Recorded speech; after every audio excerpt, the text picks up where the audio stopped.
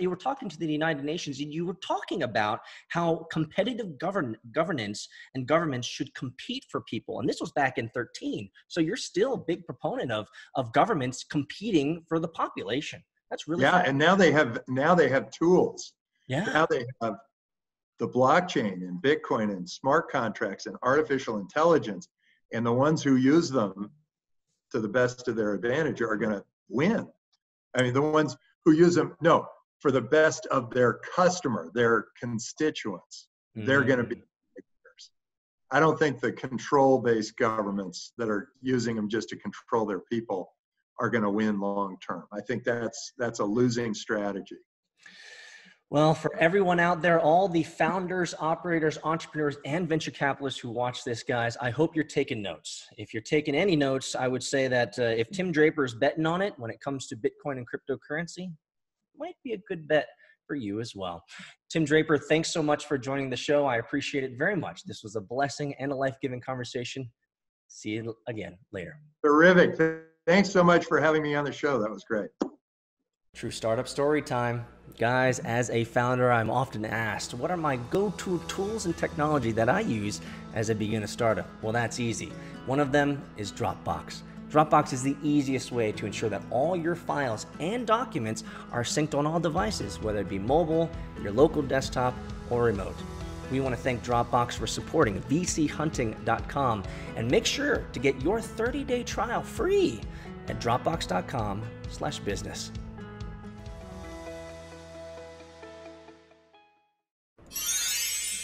Man, I hit the stop recording way too soon, guys. Right after we had finished the interview, Tim Draper and I'd stopped recording. Tim said that I was more Valley Girl than CNBC in my interview style, and I was remiss, man.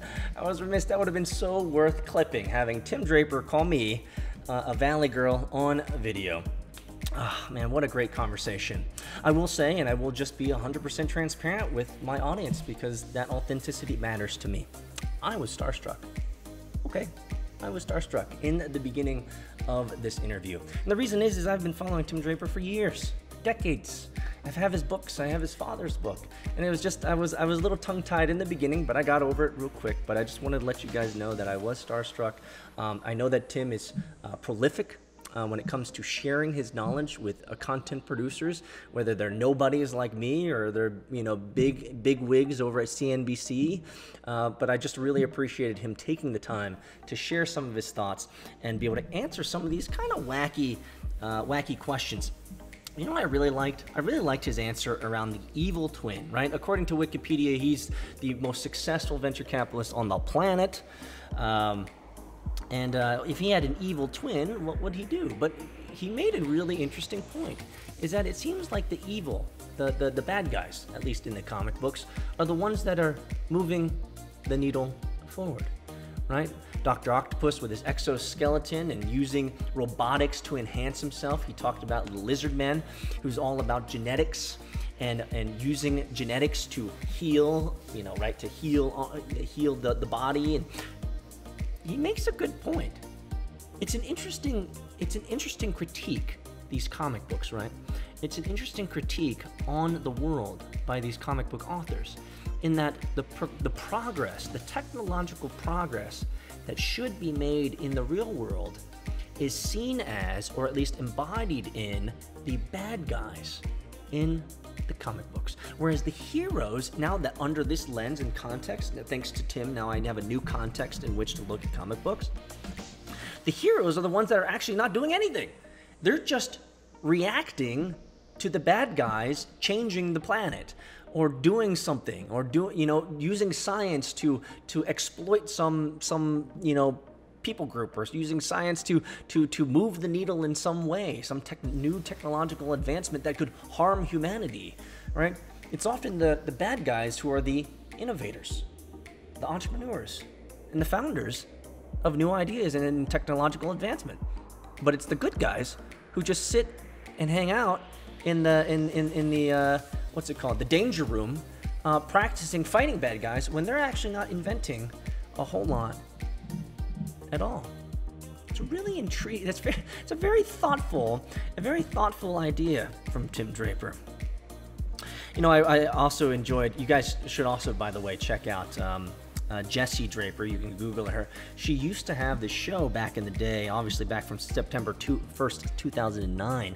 She had an interesting show where she did something similar to this. It was a lot, you know, it was a lot more production value than obviously what you're seeing here, but she really had a lot of fun interviewing founders, entrepreneurs, venture capitalists, and individuals who move the needle in technology. She had a really fun way of communicating with them, even though she was the Valley Girl persona. And again, sometimes these, let's be honest, old white dudes were a little bland, a little dry, a little stale, but man, she made it fun. She certainly made it fun. And I would go as far as to say, being a content producer myself, if she stuck with it, she'd be a rock star today. 10 years later, she's stuck with it. I mean, it's that grind, I know, but I'm sure she's doing quite well as a venture capitalist, just like her father, and just like her father's father, and just like her father's father's father. Guys, one thing that was interesting, though, when I asked him the question from September 7th, 2013 about Theranos launching, awesome, just what medicine needs, he didn't really give us an answer about what we learned. And it's probably because his reputation and his brand is more valuable than mine.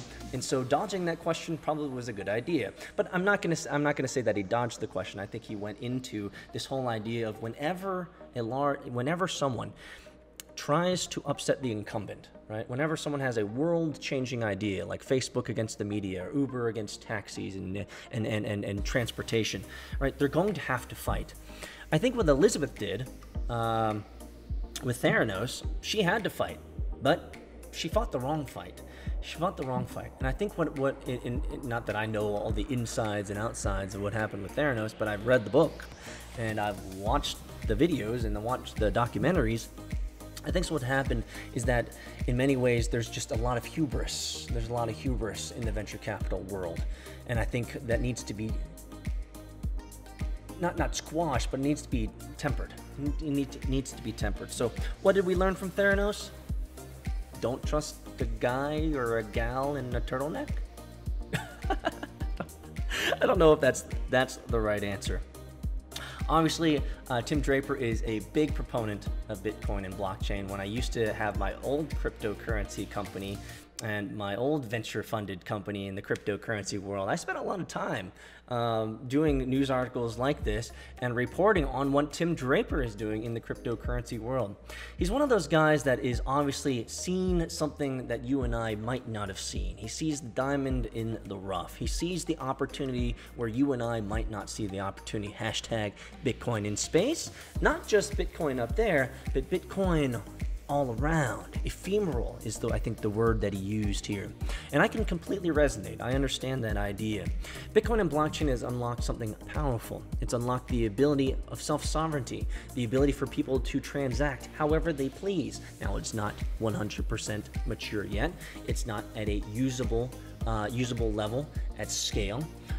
However, just like Tim said, work is being done in the Bitcoin and blockchain space in major ways. And so he said 2022 to 2023, Bitcoin to 250K.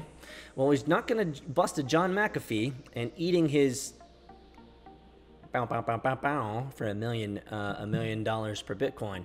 But as you saw, he did eat a hat. So clearly he's willing to play the game and willing to eat things if he's wrong.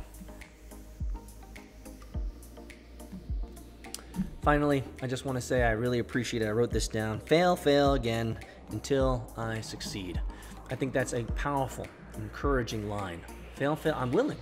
Be willing to fail until you succeed. Be willing to go through it, to work hard for it, to do it.